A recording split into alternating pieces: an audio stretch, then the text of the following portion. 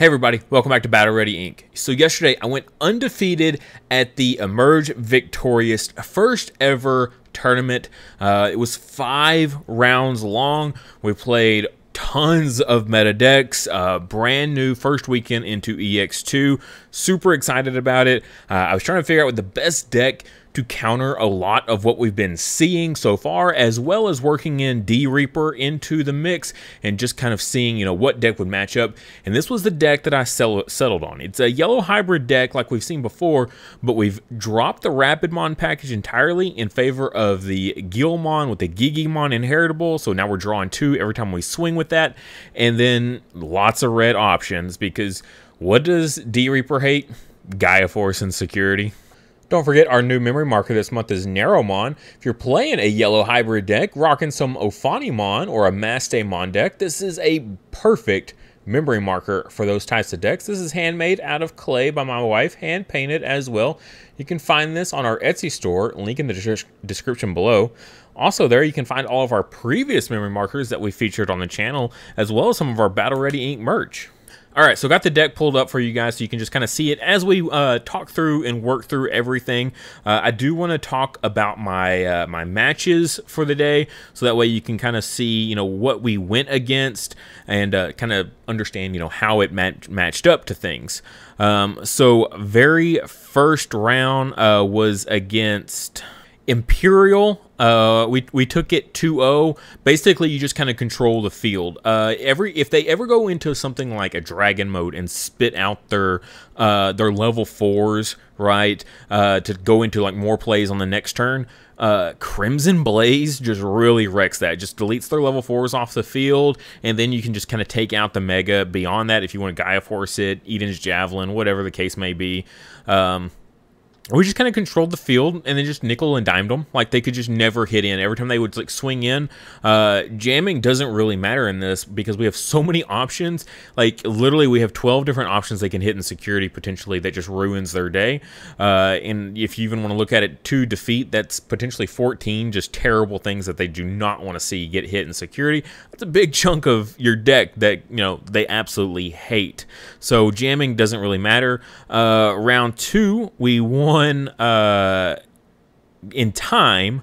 We won game 1 in time. Yes, it was against a yellow mirror match. They were running the Rapidmon build, so it was just a whole lot of back and forth. I think the thing that I really like about this in the mirror match is that I can apply pressure so much easier than they can. Guilmon just swinging for and drawing me 2 makes my Eden's Javelin super powerful, super fast. And then they don't ever want to commit anything to a Guilmon. So a Guilmon swings in, hits a Tamer, okay. They don't do anything. They don't try to clear it. I swing again with Guilmon again, hit a Tamer. Like, are they really gonna bring out a Rapidmon just to deal with a Guilmon? Probably not. And so that whole time, I'm just like setting up. Yeah, they're setting up too, but I'm getting ahead. Okay, I'm clearing things. I'm clearing security and that sort of thing, and just getting further and further ahead while they're having to like sit there and wait for that prime opportune moment to Rapidmon. So we did finally take that game. We both Susano'd twice. So playing with a 60-card deck, let me tell you, that's pretty crazy.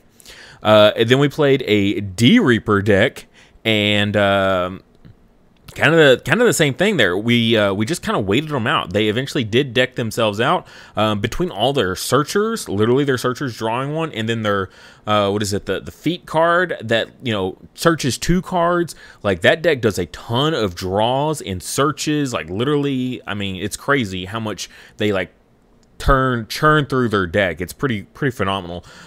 So if you can just hold them off, and the second they go into Reaper thinking they're going to go in for like 10 checks, you've used that time also to play your TKs, to play your Zoes, okay? Reinforced memory boost, Jet Sylphie, Ophanimon. You've cycled your security out and you've put your Gaia Force in there. By that point, your Gaia Force sitting in there. It doesn't matter, okay? You're fine. You do need to control the board. You don't want them swinging in early against you with other stuff and triggering the Gaia Force too early. So just kind of keep that in mind also. So when you start to see that, make sure you get your Gaia Force in that security as quickly as possible. possible, so that way you're ready for the Reaper. But between all this crazy amount of cycling we do, it's pretty easy to get a Gaia Force. I would say every game I had a Gaia Force get into security. By the time they got Reaper in play, I mean, it takes Reaper several turns. I mean, they have to get 7 searchers underneath that Mother D Reaper before the Reaper comes online. That gives you several turns of, you know, cycling through your own security and preparing for it. Round after that, we beat another another Imperial. We beat this one 2-0. It's probably the fastest match of the day. Just the same thing. We just controlled their board. The Crimson Blaze was phenomenal. The Eden's Javelin was phenomenal in this matchup. Even the Gaia Force. Like, there was a couple times where I just Gaia Force Pyldramon. Like, let me just take Pyldramon out of the mix and all of its inheritables and just set you back to, you know, stage 1. You only have so many Pyldramon in a deck, okay? And for you to see all of them is kind of difficult at times. So you clear enough off, and then you have nothing to worry about, and then you just get to kind of, you know, take your time at clearing their security once you've dealt with all the big threats in their deck. Face another D Reaper. So final round was D Reaper, and this is when we actually went 1-1. It was a draw. So wild. The ending to this tournament. Game 1, this was against Cordero Spencer. He's a big commenter on Facebook. You probably see him pretty often. Super nice guy, very, very chill to play against. Had a lot of fun. Game 1, we literally both went down to a single card in our deck. I just happened to deck out before he did. I couldn't grab my second Susanomon. He actually hit it in security super fast, and I couldn't grab it out with a TK fast enough. So I could only Susanomon once. And yeah, and I really needed it a second time. If we could have Susanomon a second time, we would have probably won that one. And then game 2, managed just to keep clearing them. Crimson Blaze. Every time they put 2 bodies on field, we'd Crimson Blaze, not counting Mother D Reaper. So like that would be like 3 bodies on field. So I can Crimson Blaze for a 3 cost, clear 2 bodies, and I just never allowed them to put pressure on as much as possible. And then eventually, like literally, it was the final turn of in overtime, right, on game 2. We drew the Susanomon for turn. We're able to Evo into it and keep it on our turn, swing 3 security checks, and then swing with defeat for game in game 2. So super, super close. So crazy. Game 1 was like right on the edge, and then game 2 also just right on the edge. Ton of fun. Really, really put me through my paces, and it showed me like the weak points of the deck. If the opponent swings in too early, just trying to get really aggressive, even with D Reaper, instead of going for Reaper, they just start to swing with really cheap stuff. If they trigger that Gaia Force too soon, by the time they do get into the Reaper, you know, the chances of having, you know, multiple Gaia Forces is kind of slim. And then at that point, they can just take you. So that's kind of the weak point of the deck. But we'll go ahead and do a card by card if you're still here. We got Digimon. I've already talked about it a little bit there. This is a fantastic new card for Guilmon. This card has Guilmon, Groundmon, Gallantmon in the name. Draw 1 when attacking. So then you go with the promo Guilmon of when attacking, trigger, draw 1. So every time you attack with Guilmon, you draw 2. And on this turn, and against D Reaper that has tons of searchers that are all 1000 DP, surviving in security is pretty easy. My Guilmon survived more times today attacking than he did dying. Literally spent more time surviving the security checks than he did dying in security checks. Pretty phenomenal. Even against like Yellow Hybrid, there's tons of, you know, all these other things they're just not worried about. If I hit an option in security, they're more worried about killing like a Hybrid or something like that. They're not worried about a Guilmon, and Guilmon's just racking up the victories over here. So Guilmon phenomenal. The Yellow Hybrid package, there's not really anything to discuss. Jet Sylphie just recovers an insane amount. I do have the Ophanimons in here, the fall down modes for the recovery +1. Again, we're just trying to cycle Gaia Force into security as much as possible, repeatedly as much as possible, as well as the Crimson Blade and Edens. Like, Edens can get hit in other matchups and just absolutely devastate. Like I said, the Guilmon and Digimon here, like, they rack up your hand size so insanely fast compared to anything else I've ever run in this game that my Edens becomes huge. huge, super fast. So yeah, fall down mode, and I went with a 4 of. Originally I had 2 in here. I had extra slots. I had 4 defeat, but 4 defeat actually felt a little cloggy. Yeah, it's nice when it gets hit in security, and the more you have in deck, the more likely it is to hit in security. But honestly, I really just dead drew these things way too many times. I evoed more defeats today on top of Ophanimon than they got hit in security. Like, by and large, like, totally. But I popped a ton of tamers. Like, in all my games, I was popping tamers constantly. Every single game, I think I popped a tamer with defeat on top of Ophanimon. Yeah, I lose my my ability to float into a level 4, but it's not the worst thing, because once defeat hits the field, they really don't want to delete a defeat, because then they're going to lose something themselves. So yeah, then defeat just starts putting in work, you know, turn after turn after turn. So really, really good stuff. I did debate running the OG Seraphimon that gets the recovery as well as security attack +1. He's only a 3 Evo cost, so all I need is a single memory fixer, and I can Evo into him like on turn and still attack for 2 checks. And in this format, like, speed is kind of key. Against D-Reaper, it's key. Against Imperial, it's key. I mean, even in the mirror match, it's kind of key. Like, you really need to put out damage really quickly.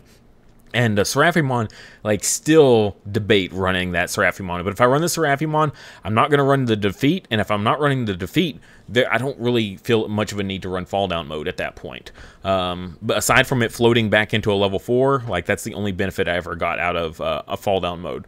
It's just a balancing game of what you prefer. The security attack +1 is nice in this format. I'll just say that. Defeat, we talked about. Susanomon, I talked about a little bit. Mainly, it's just for the mirror match and any of these other long games.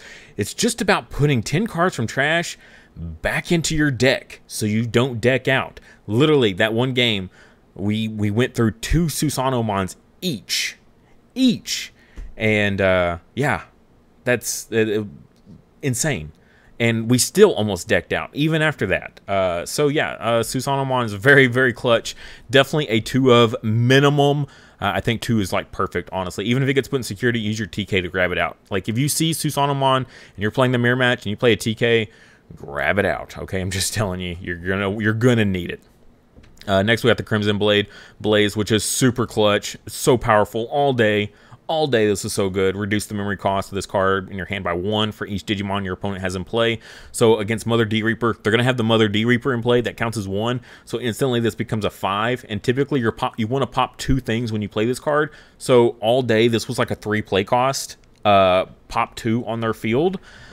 Pretty good stuff. The Jerrys are really important for that deck. And if they ever stick a Jerry, you got to get rid of it. You got to get rid of that super fast. And Crimson Blaze is like the ideal card to use to clear it.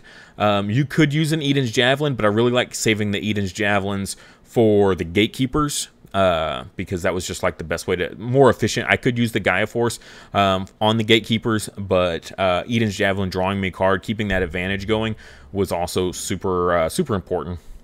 And then the Gaia Force is just, I think it's the best card that can get hit in security to take down D-Reaper. I mean, or Reaper in general.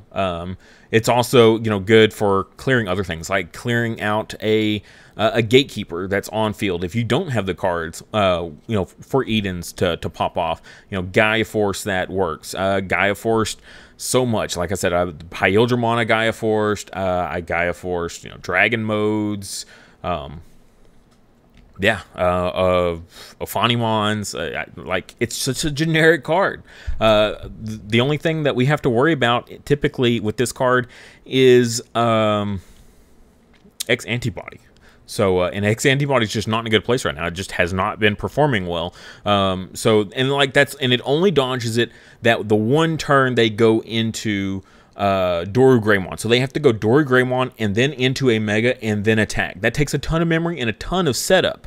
So they have to get that perfect combo off to dodge Gaia Force. And if they can't get that perfect combo off, then yeah, Gaia Force is still going to wreck them in security. So most often people go into Doru Greymon to pass turn to keep it on field, to guarantee it stays on field for a turn, to set up for the following turn. And by the time it comes back to them, you know, Gaia Force in security is live again. So yeah. great card. Eden's is great. Reinforce is great. Those turns where you're just like, I don't want to overextend. I don't want to play into like an Izzy and Joe. I don't want to put multiple bodies on field. I don't want to stick a tamer. I'm just going to reinforce. You know, give me some setup for a later turn so I can go like, you know, reinforce with, you know, extra memory and go into like a Susanomon, or just go into like an insane play of go all the way up into a Ophanimon. You know, you got your memory fixer and your reinforce, and then you go all the way up into a Ophanimon, use like a Kari to suspend to gain 1 memory back so it's still on your turn, and then you can swing with the Ophanimon. Like, reinforce is just really, really powerful. TK here is just to cycle out the security. I did like afterwards think maybe swapping the ratios of the Duo Tamer and the TK, simply because I really needed to pull the Susanomons out in the mirror match as well as against D Reaper. If you have a Susano in security, you need to get it out of there. You need to get it in hand because you're going to need both your Susanomons in the mirror match or against D Reaper a lot of the time. So I have debated swapping that back out between these two. TK and Kari. We're not running the Codys here because we're not running the Rapidmon. And if I'm not running Rapidmon, I lose too much value in Cody. So I'd rather just run the TK and Kari. And the TK and Karis are actually pretty good. Yeah, the memory gain like normal is always awesome. But against D Reaper, and I know I talk about D Reaper a lot, but that's like the big new thing that people are like trying to figure out how to work against. They typically will play a searcher, absorb it, and then play a second searcher. They can only absorb 1 per turn, and so they'll leave that searcher out on the field, and then you can just swing TK and Kari minus 1k on that 1000 DP searcher and clear it off field. I did that several times. I would like go 2 TKs and then like clear off their searchers. Just lots of stuff. There was several 1000 DP things today that I just cleared with TK and Kari. Like, they're still good. They're still solid. Yeah, Cody doing minus 2k is pretty good, but I mean, I'm only going to trigger that off of fall down mode. I'd rather just get the TK Kari value so much more often. Zoe's, I did go ahead and bump them up to 4. I was down to 3 for a while, but again, it just kind of came back to I need to cycle security. I need to cycle security. I need to cycle security. So playing cards like TK and Zoe, so I can constantly keep track of what's in my security, know if I need to keep playing TKs or if I need to stop playing TKs because I got too much red and white in there, or you know, just too much red.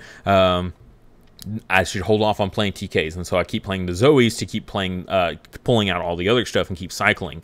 And so that was kind of the goal there with the Zoes, was to keep checking to make sure it was safe for TK to get played, and that was kind of the cycle there. And then I kind of rounded it off with the Karis. The Karis were pretty solid.